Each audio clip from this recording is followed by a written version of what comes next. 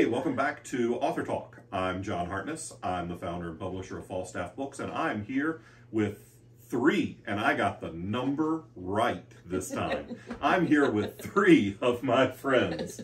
Y'all tell everybody who the hell you are and why they should care. Misty, who are you?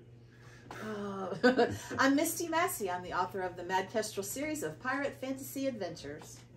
And the editor of the forthcoming Nevermore anthology from Falstaff Books. That too. And I'm a cast member on the Authors and Dragons podcast, so come listen to that when you're finished listening to this. That's right. Tally, who are you?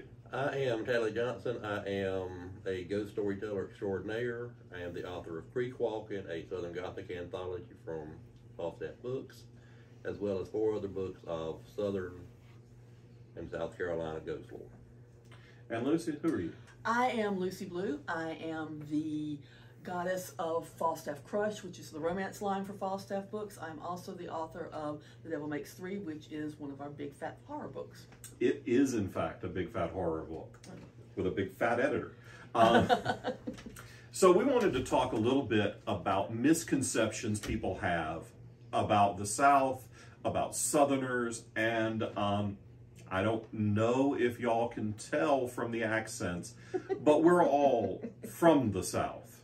I grew up in the house we're shooting in rural South Carolina, and I brought all of my rural South Carolina redneck writer friends over for tacos and videos. So they can't eat until we do the video. So let's talk about things people get wrong when they're writing about the South. Misty, you had 2, you said. So let's give us the first and worst. Okay, the first one that gets on my nerves the worst is that we do not all sound the same.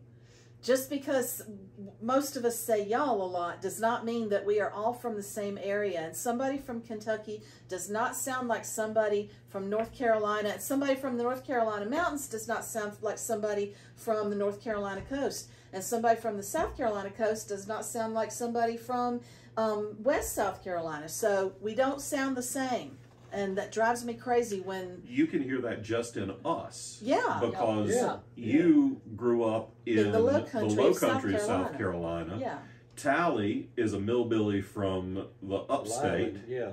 And we both grew up in this part of the state, in kind of the Piedmont, the middle section of the upcountry, and we don't sound anything alike. No. I speak Appalachian.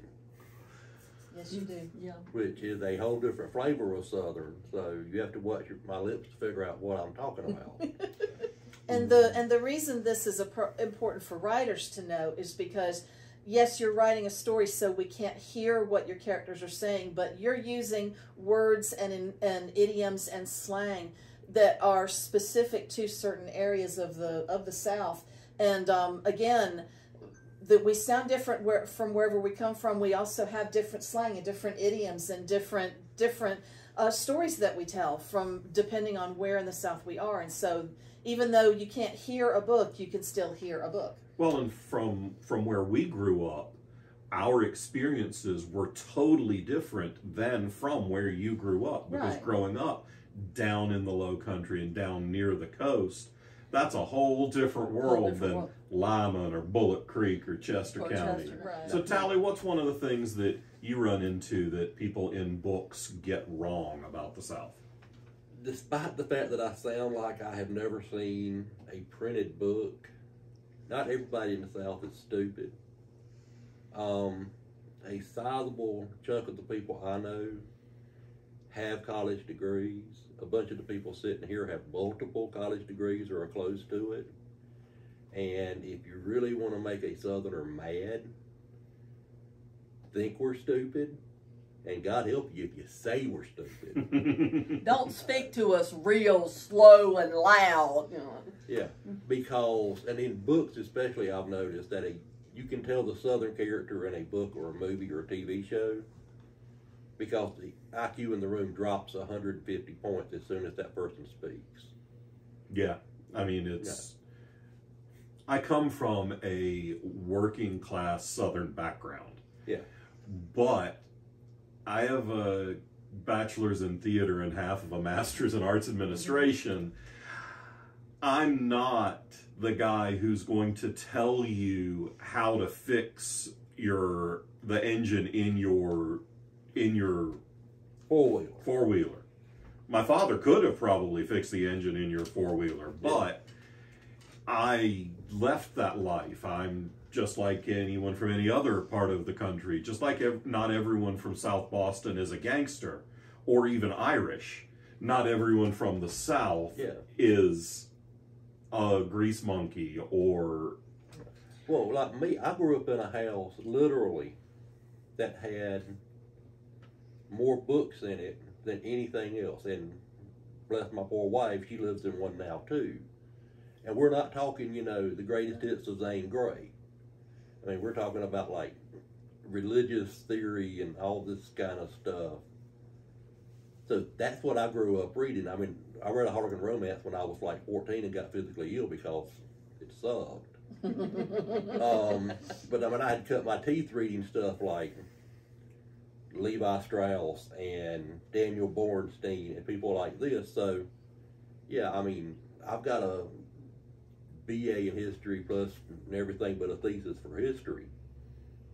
Say I'm stupid, and you'll see what a redneck really is. And that's a whole nother kettle. That's a whole nother kettle of catfish. Right. But yeah, I mean, stupid we ain't. And the thing about it is, we talk about college degrees, and I have a master's in English, because I finished my thesis. Well, that makes one of us. That's right. Somebody had to. Show I took the off. bullet. But my grandfather had an 8th grade education. He worked, you're talking about being a mechanic. He was the guy that went from one Springs mill to the other fixing the machines. Probably some of the machines my grandfather broke because he worked for the bleachery in Rock Hill. There you go. But he read everything. For example, when I was in my 2nd year of grad school, I was taking an advanced lit crit class. And I had lied and said I had read Test of the D'Urbervilles. I saw the movie. And I was getting ready to take the GRE. And I was getting ready to take orals. And that was something that I needed to know about. Well, I knew that there was a copy of that sitting on the shelf at my grandparents' house. So I assumed that my grandmother was the one who had read it. So I go over there, and she's like, yeah, I read that years and years ago. I don't remember that much about it. And my grandfather's sitting over the corner reading probably a Zane Grey over in his rocking chair, and he goes, Angel Clare's a piece of shit that ain't worth killing. I said, what? He said, everybody makes a big deal about Angel Clare being so pure. If Angel Clare had any ass at all, he would have rescued Tess and married her halfway through the book, and none of that other shit ever would have happened. Welcome to Redneck Lit Crit 301. So when I get into my orals, and my thesis was on was feminist. It doesn't matter. Anyway, it came up with, you know, because A.S. Byatt was my person. It was like, okay, A.S. Byatt was very much anti-D.H. Lawrence, Thomas Hardy, the classical or the 19th century and early 20th century male British novelists and their view of women. And I said, for example, I said, in the immortal words of my grandfather, Angel Clare wasn't worth shit. To Thomas Hardy, he was the hero of the book. But to anybody with half a brain, he's another antagonist. And they were very impressed. They must have been. They gave you the diploma. Exactly. I got one. So yeah, college degree is great, but there are also an awful lot of people in the South who didn't go to college, but were extremely well read. Oh, yeah. Well, and especially the generation before ours, because there wasn't TV. Right. Yep. Right. We were just talking before we started shooting that we're sitting in a house where you couldn't get cell phone signal 10 years ago. Mm-hmm. You couldn't get cable television. You may still not be able to get cable television, even though there's frickin' fiber internet running through the front yard, which, yes, I'm bitter because I don't have fiber and I live in the middle of Charlotte, and my sister lives here out in the middle of bumblefuck Egypt, and she's got fiber internet, and. But hey, that's my soapbox. Anyway, Lucy, what's one of your pet peeves that people get wrong about the South? Well, first of all, to build on what Misty was saying about, you know, people assign a Southern vernacular to all Southern characters. Please, for the love of Pete, don't write in dialect. Please don't write in dialect. Yeah. Especially if you want to get your shit produced for audio, because your narrator will hate you. Because they're never going to get it right. There's nothing they're ever going to be able to do to interpret what you have written with all of your extra apostrophes that's going to sound like anybody who ever actually lived in the world. So yeah, please don't do that. But I want to talk about the harm that these stereotypes do. My husband is from Australia. He's from Adelaide, Australia. So he's Southern. Yeah, exactly. He's from South Australia. But when we got married, he had come over here, and when we got married, we're talking to my mother-in-law on the telephone. It's actually before we were married. And, well, first of all, I had kind of gotten the clue that my future in-laws thought that he was coming over here to have sex with Daisy Duke. You know, that they really, really thought that. Yes. Shush. We do not. Shush. I have never owned a cut-off jeans pair of shorts. I'm I sorry, have a pair right. I have a pair right now, but they're not Daisy Duke. Shush. In all seriousness, my mother-in-law goes, "Oh, well, did you catch it?" And we said, "No, they caught it and took it away to presumably exterminate it since that was." "Oh, well, that's too bad." And I'm thinking, well, I know that my mother-in-law is a nature lover, but I said, well, possums here are not cute. She says, yeah, but y'all eat them, don't you? Oh, God. And I said, no. I said, people probably in my family several generations back probably ate a possum or two. I said, but I have never in my life seen a possum cooked and eaten. But thank you. And I definitely don't want one that's been in the attic chewing on my insulation. Right, exactly. But feels like that would add texture. You would think so. You would think so. But then, so she said, okay. Later conversation, she's like, I want to send you guys a wedding present. What's your style in your house? I said, well, we live in kind of a craftsman cottage, so it's kind of mid-century modern, also like all the Asian influence stuff. She goes, oh, okay. So we get this big box in the mail. I think, what in the world has she sent us? So we rip it open. It's a pot rack made of kind of rusted corrugated metal with a big-ass rooster on the top of it. Yes. Like, that sounds like some American Gothic level shit. Yeah, people all over the world have these misconceptions about the South, and it's because everything you see on movies and television and everything else. Just remember, y'all, whenever you go to McDonald's and you get that big sweet tea, you're fucking welcome. All right? You're fucking welcome. And the Krispy Kreme? Bitch, the OG Krispy Kreme was 2 miles from my house. You're welcome, all right? And the day that you will finally be blessed with Cheerwine and Bojangles, you will not know what fucking hit you.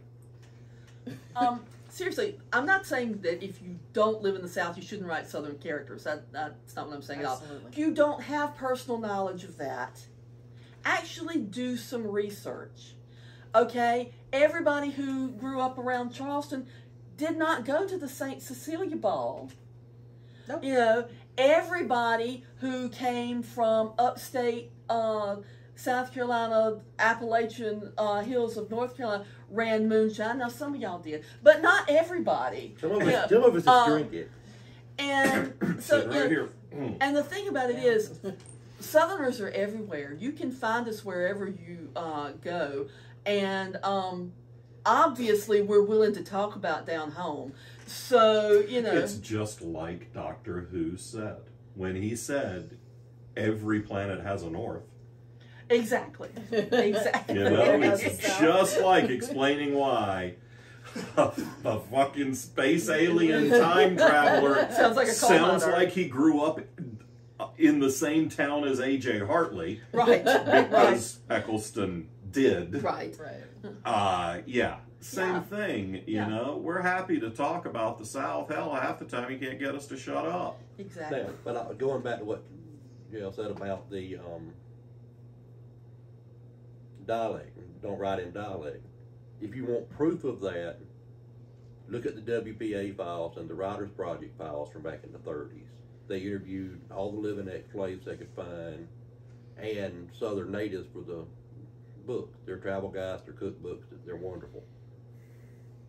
You're talking to someone who has a college degree, a professional African American, and they sound like a Gullah-Field hand from Faulkner's Nightmares, or the part Or the that 1930s movie based there on. or that was the part they cut from Gone with the Wind because this is a little bit too racist.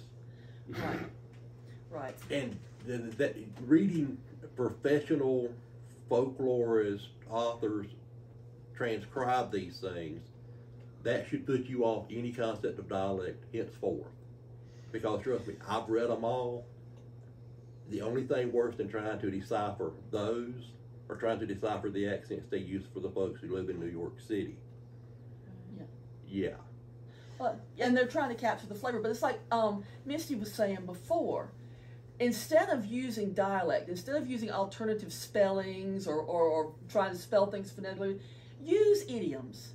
Use word choice, use vocabulary, because there are things that are very specific to every region that a person from that region, if you use it, is going to know immediately. Yeah, I can hear that voice in my head. I can hear that accent. I don't need you to spell it phonetically. I can hear it. Another trick for that is to establish it and let it fade. Right.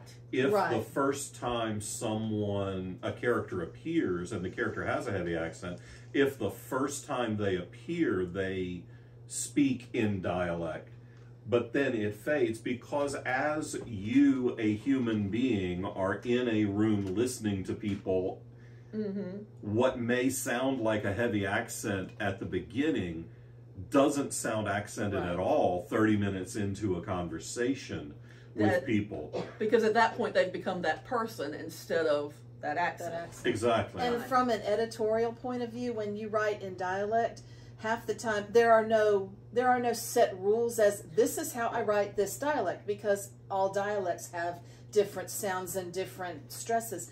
And so when you try to write in dialect and an editor looks at it, the editor's going, why is there an apostrophe here? Where are the letters? I don't know what this is supposed to be saying. And half the time I will look at a page that's full of dialect and not have a clue what it's trying to sound like. And and as an editor, that makes me want to stab you with a sharp pencil. All right, so those are a few tips and tricks for writing Southerners and things that maybe you can avoid when you're writing people like us. So let us know in the comments if you want a part 2, or if you would be interested in hearing from other writers about misconceptions about other parts of the world or country or other cultures. We're happy to sit in front of a video camera and tell you what you're fucking up. Till next time, peace.